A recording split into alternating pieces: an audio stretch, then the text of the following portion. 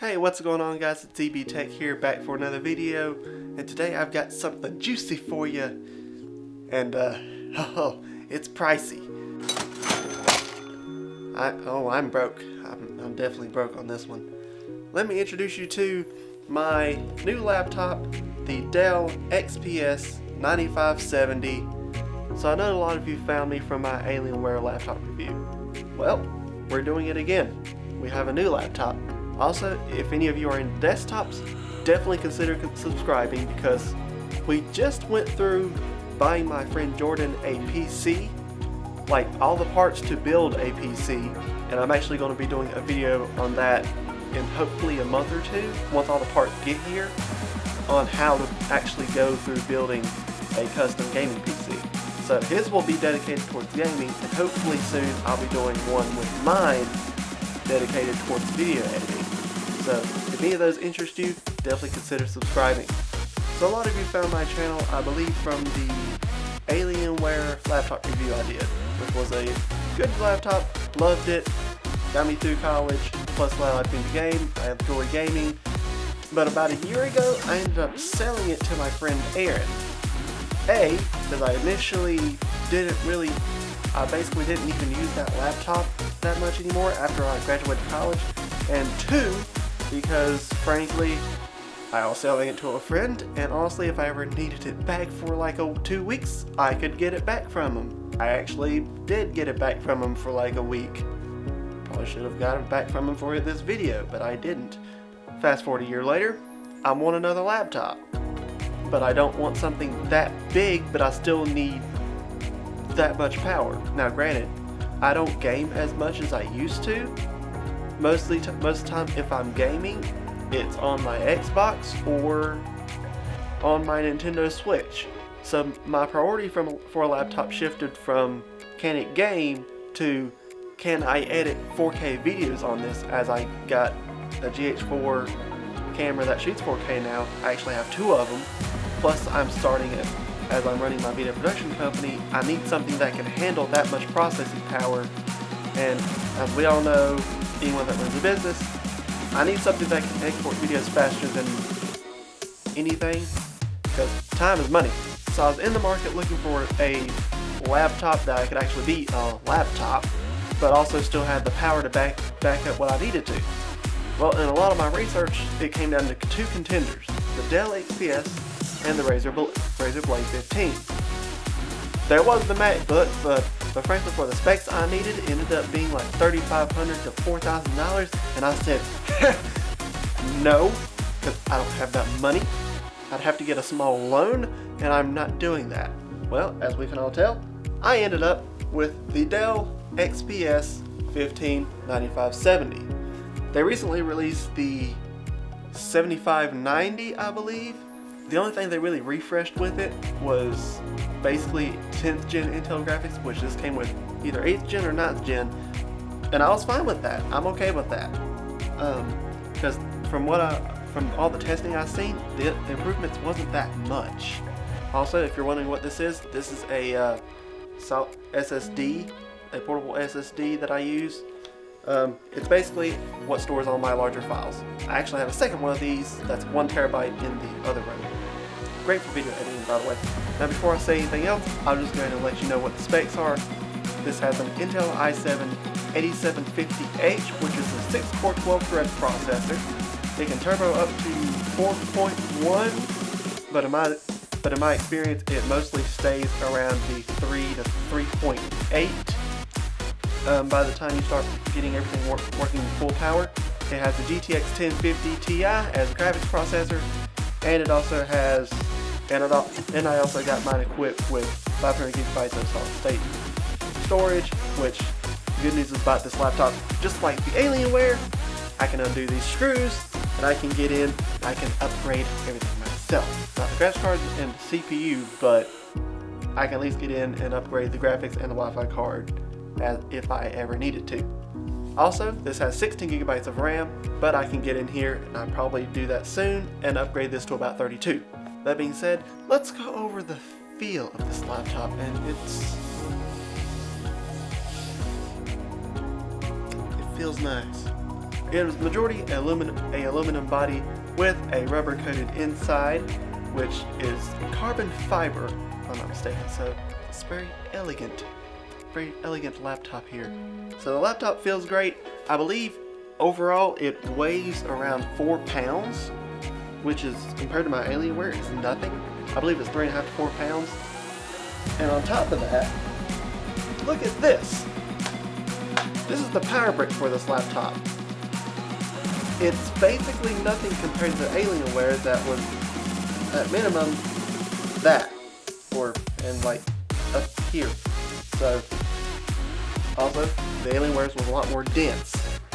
Now, as far as the port situation on this laptop goes, it's not as good as my Alienware was, whereas my Alienware had SD cards, 3 USB 3s, plus a USB-C, plus an HDMI, and another big port it had for me was the Ethernet jack, built-in Ethernet. I run a lot of my stuff wired, as half the time when I'm doing uploads, my upload speed is a little more important, so I can actually get a little bit more upload speed on most networks I'm on if I just hardwire in. Unfortunately, on the Dell XPS, it does not have an Ethernet jack, so I had to go be a part of dongle life, and I bought me an Amazon Basics adapter for Ethernet. So sad, but what are you going to do? But the XPS is still fairly generous with its ports.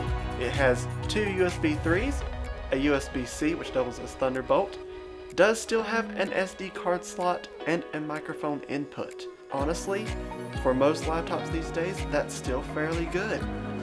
Of course, it does still use like the proprietary connector that Dell uses and all that, so it does require a 115 watt power brick, so it's still a little bit more than the MacBook would use, like, so you could use USB-C charging. I'm not entirely sure if I ever figured out if the Dell can accept USB-C power. I believe it can, but I could be wrong. Now, once we get to the inside of the laptop, the first thing you'll notice is the beautiful screen. Mine actually came equipped with a 4K, which is a 3040 by 2160 resolution touch screen that is IPS.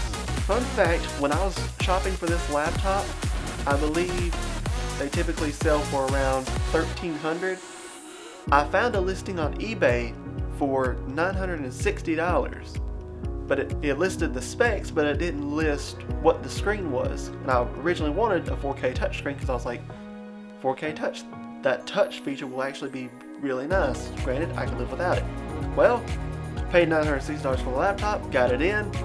Turns out it was the 4K touchscreen, and I was wrong. I cannot live without it. I like to be able to touch my screen, apparently. It's really just nice and simple, especially if you're laying on the couch just scrolling through a web page. You can just use your thumb and just scroll and scroll and scroll, and it's nice. Now, as we travel down the laptop, the next thing you'll see is the keyboard. It is actually a fairly good keyboard, very tactile. I love typing on this. The only thing I love typing on this more is my mechanical keyboard for my desktop. Now, that being said, I do find this keyboard an improvement over the Alienware. Compared to the Alienware, it made the bigger laptop feel almost mushy. Like, the keyboard wasn't bad by any means, but this keyboard just feels a lot more rigid and stern, I guess you could say, as the whole chassis for this laptop is very, very enforced, but not built like a tank like the Alienware. Now, granted, the Alienware felt like I could hit somebody over the head and keep going, and my laptop would have been fine. The Dell doesn't feel quite that sturdy, but it's close, very close. And next on the laptop, you find the trackpad. The trackpad is a very good trackpad. Honestly, the only other trackpad I've used better than that has been from a MacBook. And we all know, unfortunately, MacBooks take the prize when it comes to trackpads. Now, the new XPS 15 they came out with, I believe, also improved their trackpad again, but from what I've heard, the trackpad still isn't as good as the MacBook Pro, and this trackpad is an improvement over the Alienware. So yes, the looks are an improvement, but how does it perform? Exceptional, if I must say so myself. I actually ended up exporting a video, and my desktop and my Dell always had very similar numbers, because both of them always had a 4-core 8-thread processor. So a lot of the export times I was concerned with was I've been doing a lot of work with my church, and as I've been doing work with my church, we've been doing a lot of pre-recorded services. So I've been recording like a hour-long service. I put it all on a timeline, sync up the audio, chop off the ends, do a little transition, and export it out. Now, typically my desktop will take an hour-long timeline or an hour-long service, and it will export it in about 45 minutes. Between 30 to 45 minutes, depending. My Dell, on the other hand, has been able to take that same service and export it between 15 and 25 minutes. Now, I've been able to export a regular video, granted that was in 4K, and export it between 5, 10, and 15 minutes, depending on the length of the video. I will take that improvement any day of the week, because anything that saves me 20 to 30 minutes that I don't have to wait for my computer to sit there and do something, is great. And on top of that, when I export on my desktop, it pegs the CPU to 100%. In my experience with my laptop, when I export, it doesn't completely peg the CPU. It does more like 60% utilization compared 60 to 80% utilization compared to my desktop, which means I can still do other things. It doesn't completely cripple my system if I try to do something else. And another way it performs even better is in the timeline, because I edit in Premiere Pro. When I edit a 4K project on a 4K timeline on my desktop, what I have to do is make proxies, because if I try to play back 4K in real time, even at half to quarter resolution drop, most of the time I can't. It's too laggy. Even if I jump somewhere, it takes the desktop a minute to catch up. So half the time it's almost better to just make a proxy, which then takes time to render, because you have to go on and render out proxies. But on my laptop, I can actually just plug in and directly edit 4K footage at full to half resolution with almost no frame drops. Since I'm running off an SSD, that also removes a lot of my bottleneck also. Now granted, when I've done a lot of these tests, this was before the new Premiere update, which allows a little bit more GPU acceleration. I did all this testing and Premiere ruined it. Adobe ruined it. But honestly, GPU acceleration means faster processing times, faster export times. I'll take whatever I can get. So overall, I feel like my laptop is a major improvement. I'm really enjoying this laptop. I feel like this will last me for a couple years. It should. It's better. If it doesn't, we're going to have a big problem. But anyway, guys, if you enjoyed the video, leave it a like. If you didn't, you know where that button's at. So consider subscribing, and I'll catch you guys in the next video.